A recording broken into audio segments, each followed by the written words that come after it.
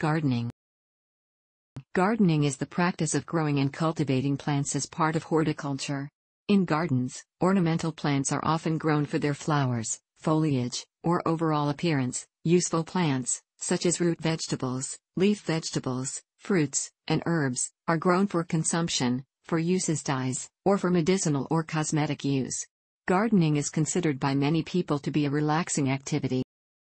Gardening ranges in scale from fruit orchards, to long boulevard plantings with one or more different types of shrubs, trees, and herbaceous plants, to residential yards including lawns and foundation plantings, to plants in large or small containers grown inside or outside. Gardening may be very specialized, with only one type of plant grown, or involve a large number of different plants in mixed plantings. It involves an active participation in the growing of plants, and tends to be labor-intensive, which differentiates it from farming or forestry. Forest gardening, a forest-based food production system, is the world's oldest form of gardening. Forest gardens originated in prehistoric times along jungle-clad river banks and in the wet foothills of monsoon regions. In the gradual process of families improving their immediate environment, useful tree and vine species were identified, protected and improved while undesirable species were eliminated. Eventually foreign species were also selected and incorporated into the gardens. After the emergence of the first civilizations, wealthy individuals began to create gardens for aesthetic purposes.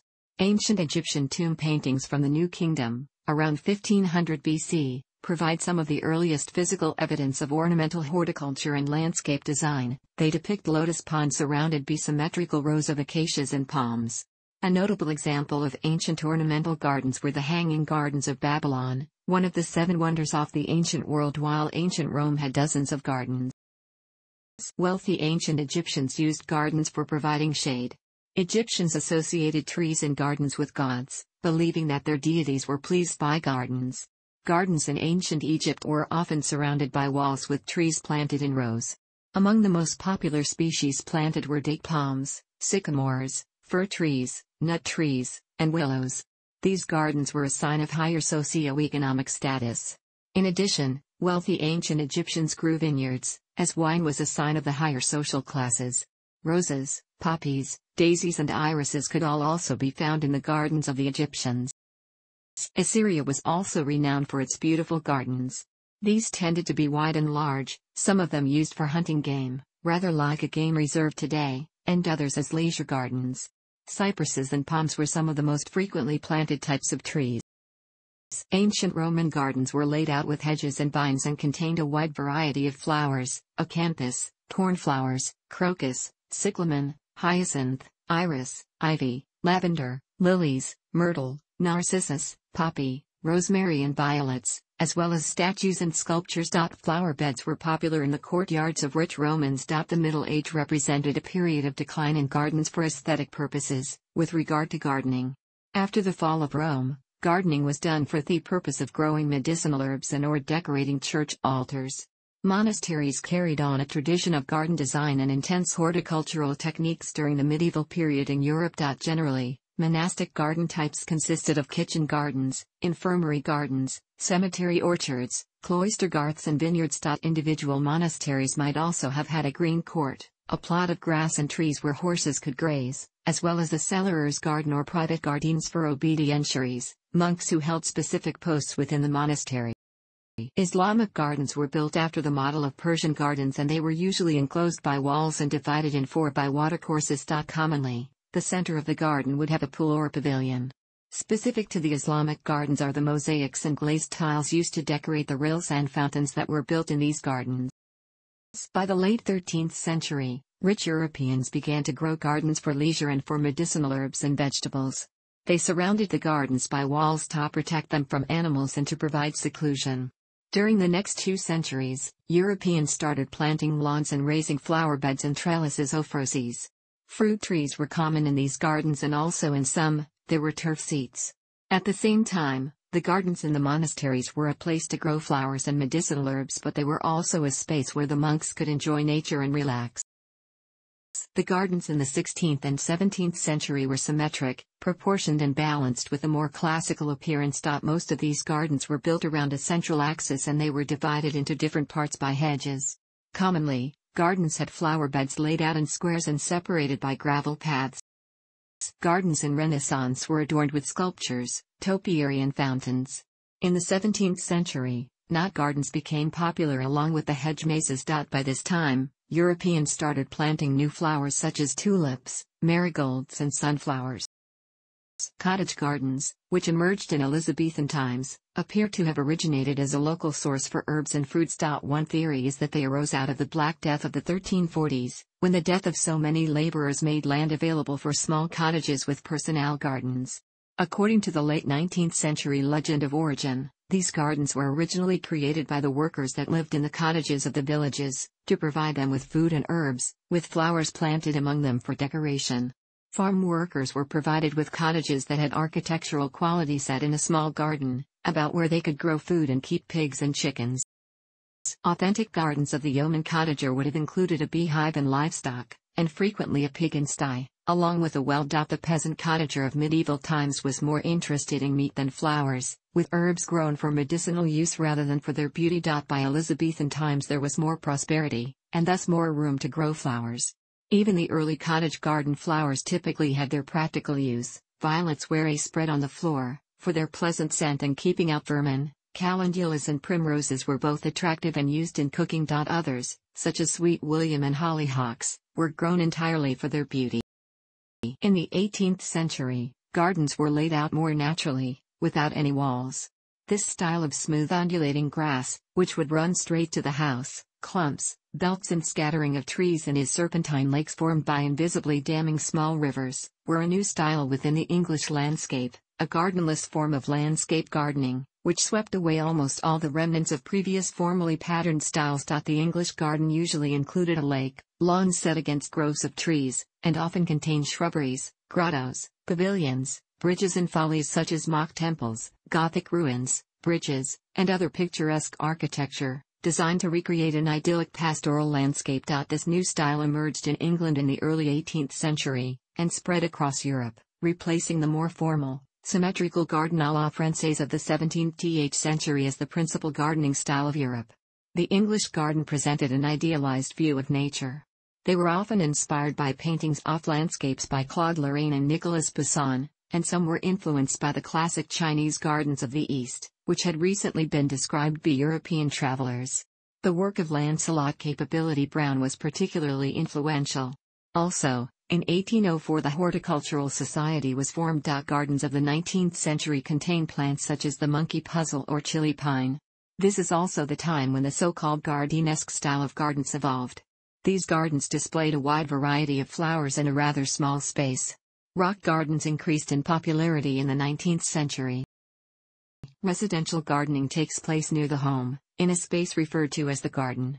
Although a garden typically is located on the land near a residence, it may also be located on a roof, in an atrium, on a balcony, in a window box, or on a patio or vivarium.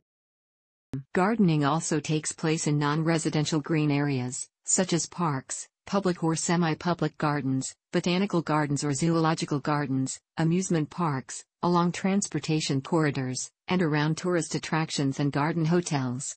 In these situations, a staff of gardeners or groundskeepers maintains the gardens. There is a wide range of features and accessories available in the market for both the professional gardener and the amateur to exercise their creativity. These are used to add decoration or functionality, and may be made from a wide range of materials such as copper, stone, wood, bamboo, stainless steel, clay, stained glass, concrete, or iron. Examples include trellis, arbors, statues, benches, water fountains, urns, bird baths and feeders, and garden lighting such as candle lanterns and oil lamps. The use of these items can be part of the expression of a gardener's gardening personality. Gardening for beauty is likely nearly as old as farming for food. However, for most of history, for the majority of people there was no real distinction, since the need for food and other useful products trumped other concerns.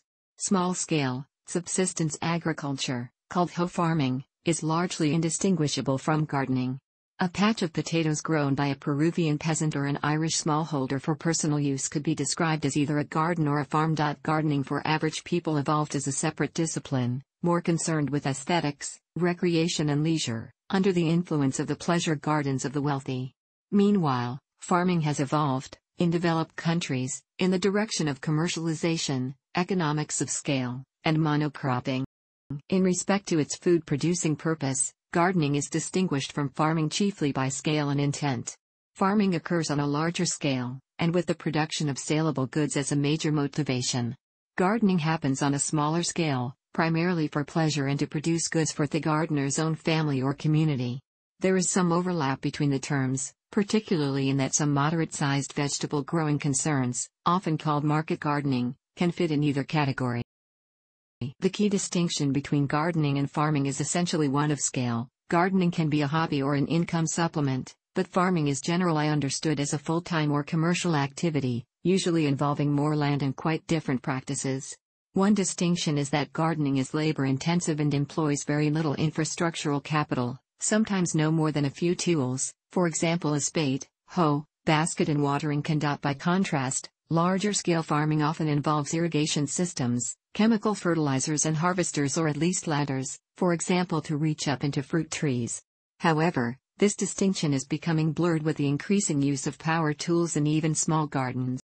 In part because of labor intensity and aesthetic motivations, gardening is very often much more productive per unit of land than farming. In the Soviet Union, half the food supply came from small peasants' garden plots on the huge government-run collective farms, although they were tiny patches off land.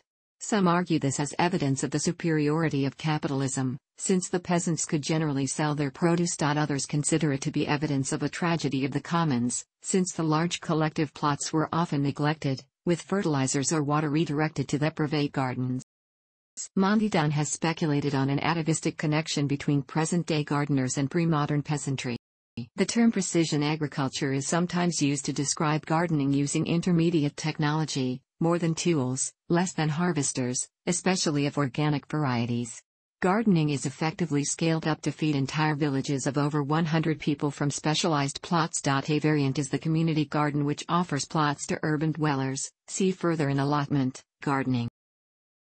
Garden design is considered to be an art in most cultures, distinguished from gardening, which generally means garden maintenance. Garden design can include different themes such as perennial, butterfly, wildlife, Japanese, water, tropical, or shade gardens. In Japan, samurai and Zen monks were often required to build decorative gardens or practice related skills like flower arrangement known as ikebana. In 18th century Europe, country estates were refashioned by landscape gardeners into formal gardens or landscape parklands, such as at Versailles, France, or Stowe, England.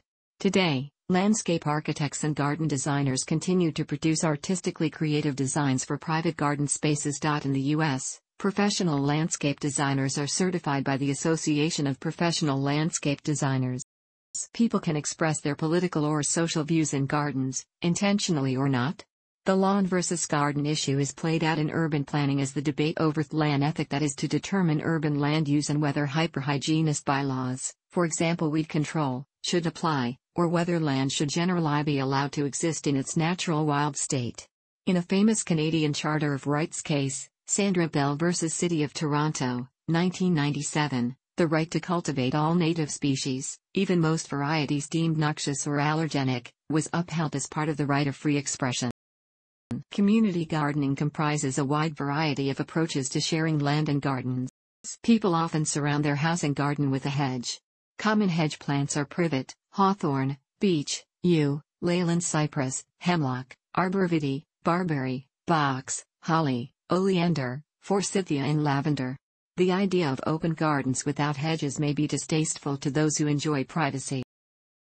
The slow food movement has sought in some countries to add an edible schoolyard and garden classrooms to schools, for example in Fergus, Ontario, where these were added to a public school to augment the kitchen classroom.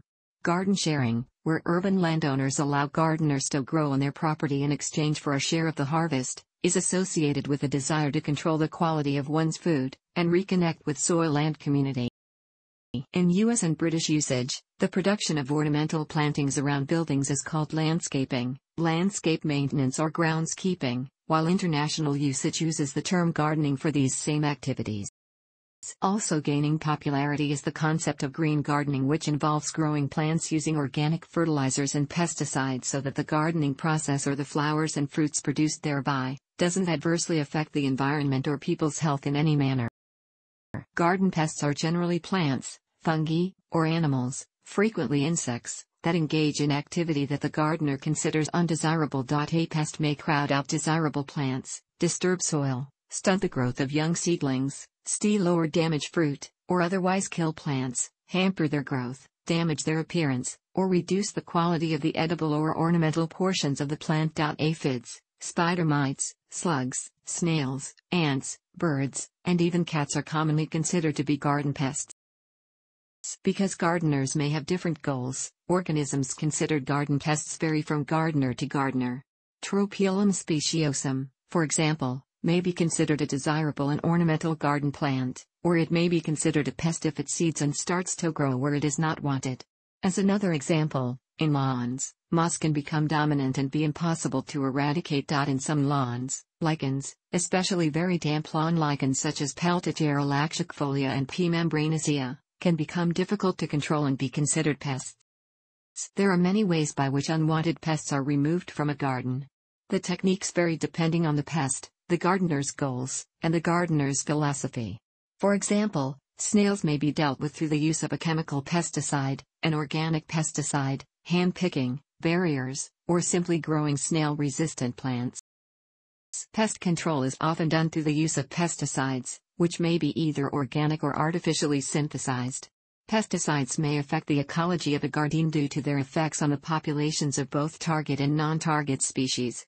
For example, unintended exposure to some neonicotinoid pesticides has been proposed as a factor in the recent decline in honeybee populations.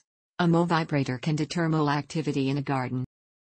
Other means of control include the removal of infected plants, using fertilizers and biostimulants to improve the health and vigor of plants so they better resist attack, practicing crop rotation to prevent pest buildup, using companion planting, and practicing good garden hygiene, such as disinfecting tools and clearing debris and weeds which may harbor pests.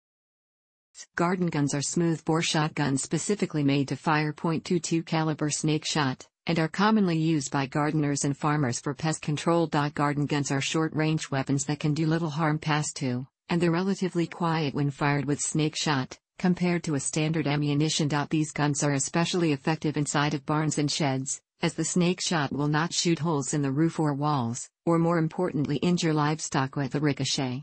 They are also used for pest control at airports, warehouses, stockyards, etc. Thanks for watching. Don't forget like the video and don't forget to subscribe.